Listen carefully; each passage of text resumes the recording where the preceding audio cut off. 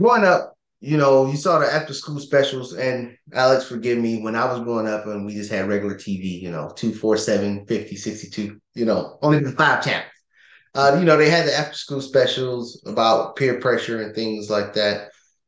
Uh, and telling you should how to deal with peer pressure. And it's talking to, kids in the elementary, middle school, high school level, just preparing them in life to deal with peer pressure. And even though it should be something that you learn at a very rudimentary age of don't fall to peer pressure, that is something I believe that we as Americans as a whole, we fall victim to and put us in the bad financial situation that we're in. With all that being said, Alex, we're gonna start the video and all that other good stuff. But so what's your ideal and concept on peer pressure? And then I'll tell you how peer pressure affected my life early on. I think peer pressure comes from people that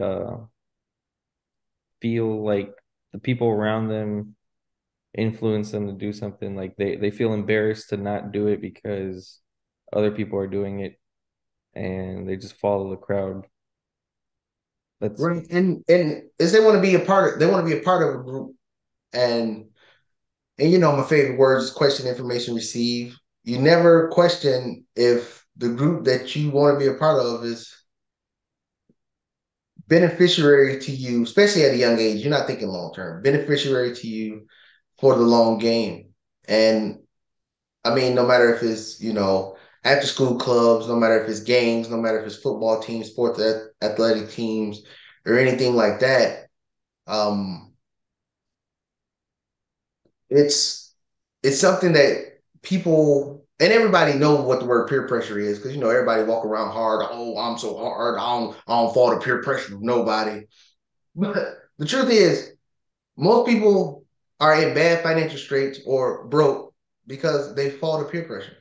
And I mean, no matter what financial channels you look at, they say the biggest mistakes and habits of people that are broke is they want to keep up with the Joneses. Keep up with the Joneses is peer pressure. That's exactly what it is.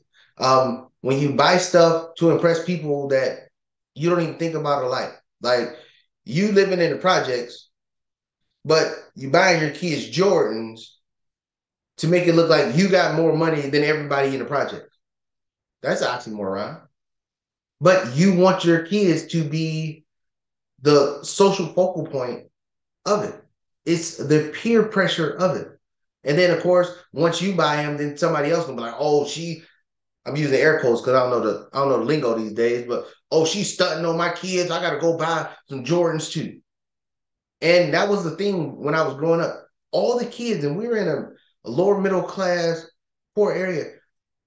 All the kids, I mean, besides me, I was wearing Pro Payless shoes, but all the kids was wearing name brand shoes. And it was looked like one kid would come to school with a pair of name brand shoes, then the next day or 2 days later, another kid would come in with another pair of name brand shoes better than that. Like it was all the competition to see who could be more popular, who can be looked at above their peers. But in the long game, as I fast forward, those same people that were the most popular people in school, they are the brokest people as adults because they still trying to be that kid from high school. So that is, what I've seen growing up. But I mean, I know you have more than five channels. So how was that process handled for you on growing up from middle school to where you at now? um yeah, I mean, shoot. Growing up, like I guess I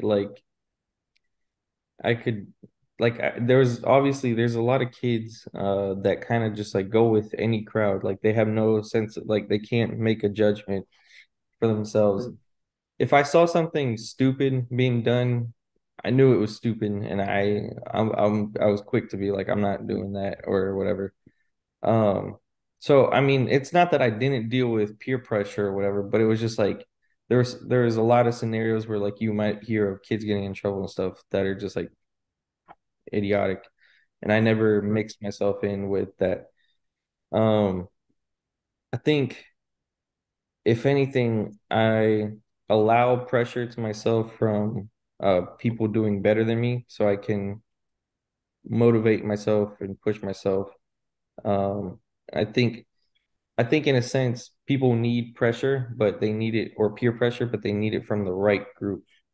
That whole saying that we always say, like, if you hang out with 5 millionaires, you'll be the sixth. Like, that's still going to be peer pressure on you. And if you set yourself goals, I think um, you are accountable to executing that goal, and you need to be held accountable and responsible for that. Um, I, I just, I mean, from a young age, like high school, I just like, um, I don't know, I don't, I wouldn't say like I wasn't even really thinking of money at the time. I just like, I knew consequences if I did something stupid. So I was like, let me not do that, you know. So that was really it. But I never uh until it was like when I was and that's why it's hard too, because like when I turned 18, I really just thought to myself, everyone I know with money is doing making stupid decisions with money. I don't want to be like that. And so I just like thinned my circle. So it was like it wasn't that I didn't deal with peer pressure. It was like I wasn't around enough people to have peer pressure because I just like I didn't want to be around people making mistakes with money. I just wanted to follow this one fine path and then meet people on that path to better myself financially. And for me, I'm not gonna say this was the main reason why I ended up 250,000 in debt. It was, but this was a contributing factor. The thing was I always grew up. Of course, I had bad financial influence, and I wish I could say it was from outside sources. But for me, it was more inside. I mean, inside, like inside my household, inside my family dynamic. Just had bad financial literacy. And I always thought, I mean, at a young age, I was always taught, oh, you look the part so people can believe that you are the part. But the truth is, you can look the part, but it costs money to look the part. And if you don't have it, you're just trying to impress other people that really don't care. So starting off, and again, this is not the main contributing factor, but it was a factor. I thought, oh, I have to look the part. You know, I got to go buy 50, 60 pairs of shoes. I got to wear different name brand clothes and stuff like that. I always got to dress to the nines and things like that just to impress people. But then after I heard Dave Ramsey say it, he only took me one time to say it.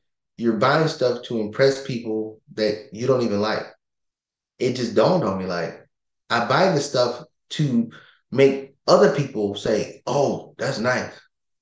Oh, this, but I'm not doing it for myself because me, I'd rather be just in t-shirts and shorts. And for the past 9 years, that's all I've been in is t-shirts and shorts. You call me up for a funeral, t-shirts and shorts. Wedding, t-shirts and shorts. Hey, let's go out to eat, t-shirt and shorts. Because that's all I wanted to be in. But it took somebody to say that to me as an adult that you don't have to you don't have to impress other people to live the way you want to live and make money.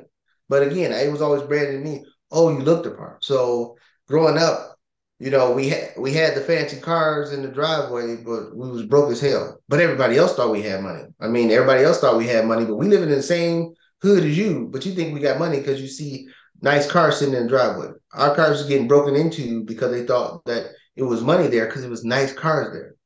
They never thought to go inside the house and see the roaches running around, but still, that's what it was. And that's how I was taught growing up. And that is the ass backwards way of doing it. So now I do the complete opposite. I rather look like a hobo on the streets and people think I have nothing and I have all the money in the world. So what message I'm trying to convey to the people is stop trying to run with the crowd. Stop trying to have the latest and greatest. Be okay in your own skin. You rather be the part than look the part. Don't fall to peer pressure. And when you hear that word, people always go back to, middle school days and things like that. Oh, I want to be in a group or a clique. Even as an adult, we fall victim to peer pressure, even if nobody wants to admit it. But be comfortable in your own skin and do what's best for you for the long term. It's okay to known a friend since high school, they toxic as hell, and you cut them off. It's okay. They're gonna talk about you anyway, if you're around or not. So you might as well let them talk about you while you're bettering yourself. Don't stay true to the game or real to the game because this is my day one. I know them for so long. That person you know for so long could be the same person that's gonna keep you in financial situations and y'all calling each other borrowing $20 to get gas to go to work every week because y'all turning up on the weekends and doing stuff like that. So, Alice, do you have anything else on that before I close it out? All Uh, right. With all that being said, please comment in the comment section below. Let me know if you believe peer pressure is still a thing. If you agree, disagree, that's fine. We'll see you in the next video. And thanks for joining in. We'll talk to you next time. you guys.